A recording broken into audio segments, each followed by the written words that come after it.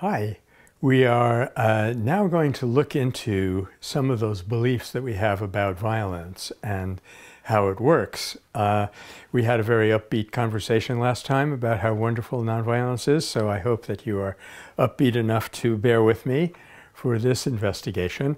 I was mostly basing it on a book by Jewett and Lawrence called The American Monomyth, in which they explored the mythology of Superman, making the very plausible argument that on some level we actually believe that stuff. I mean, we don't believe that there's a man who comes, crashing through the windows, but we believe the dynamic that his stories represent.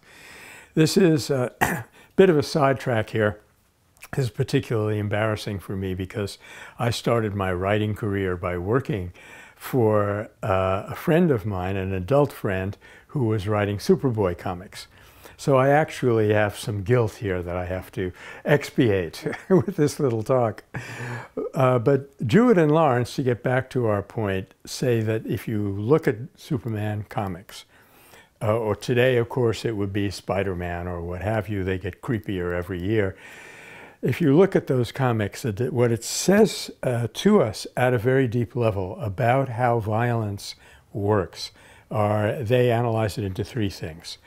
First, that violence is never misused. You never see Superman saying, "Ha-ha, I'm going to go and rob a bank because nobody can shoot me and stash all my money in a bank in Panama," or something like that, as opposed to what real people do when they experience what they can do with violence. Secondly, there is no collateral damage. Violence is clean. Superman will stop a car that's going 60 miles an hour down the freeway, and all the bad guys will tumble out and they have a little crossed bandage on their forehead. You can tell I'm dating myself, but that's all right. So there's no collateral damage, and innocent people don't get killed, which is horrendously opposite of what's actually happened in war practice since, say, about the Civil War to the Vietnam War. There's been an increase where it was 5 or 10% of civilians were killed directly in the former era, and now we're up to 90 or 95%. So that's point number two. And this is a myth in the sense that it's just a complete lie, that it's never hurting other people. And thirdly, and most importantly perhaps, that there is none of what we call today blowback.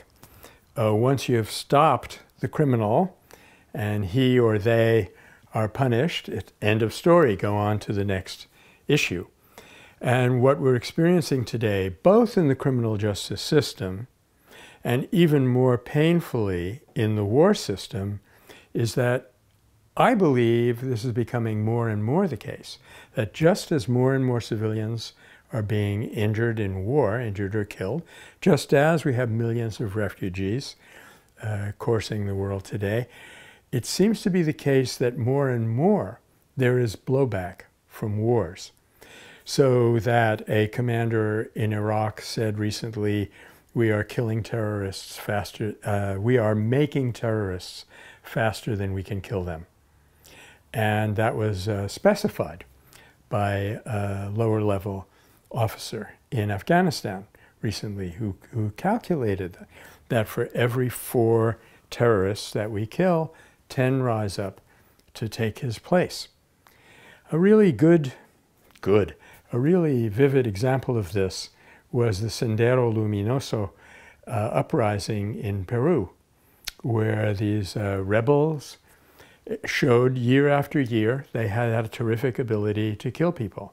And in the end, the Peruvian people rejected them completely because they did not want killing and killing and killing. And it turned out every time they killed a policeman, once again mistaking the label for the human reality, they killed a policeman, they forgot that that policeman was also a human being who had a family. And so, the blowback was very severe. But it's good for us to be aware of what we have been inculcated. And I admit, yes, it's partly my fault. I wrote Superboy comics. We have actually been inculcated to believe these fantastical things about violence. So thank you for bearing with me. that analysis, and let's turn now to the realities of nonviolence.